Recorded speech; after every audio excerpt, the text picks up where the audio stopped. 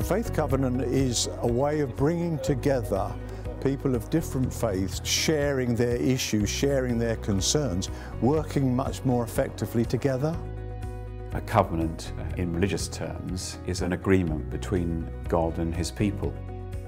Translated into the Faith Covenant that we're looking at in Essex, it's a project to tackle together some of the pressing social problems that affect all of us.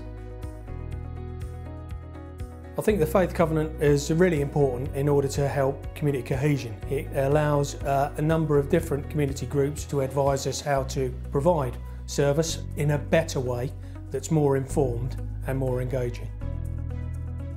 Today here at the Braintree Mosque, we've got a mosque open day where we have opened our doors and we have invited the wider public to come into the mosque, come and meet local Muslims.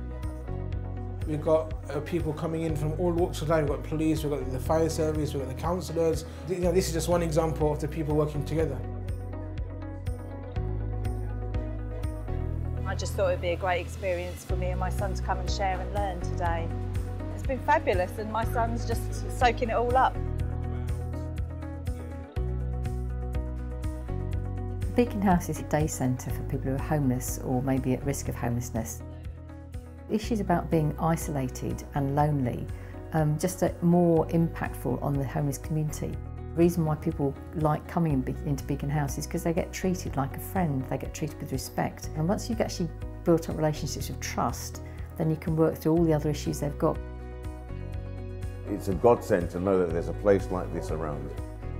It's nice that I can sort of be around people of like mind. You know, I don't have to explain myself to them. They know exactly what situation I'm in. So, you know, there's no judging, you know, and it makes you feel a lot better about yourself. For me, it restores my faith in humanity.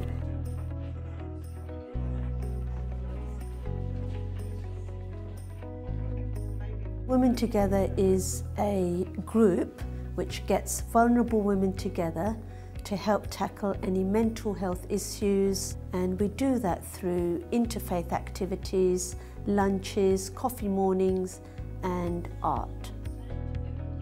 The women who attend get a lot out of this group. They find friends where they may be isolated in their homes.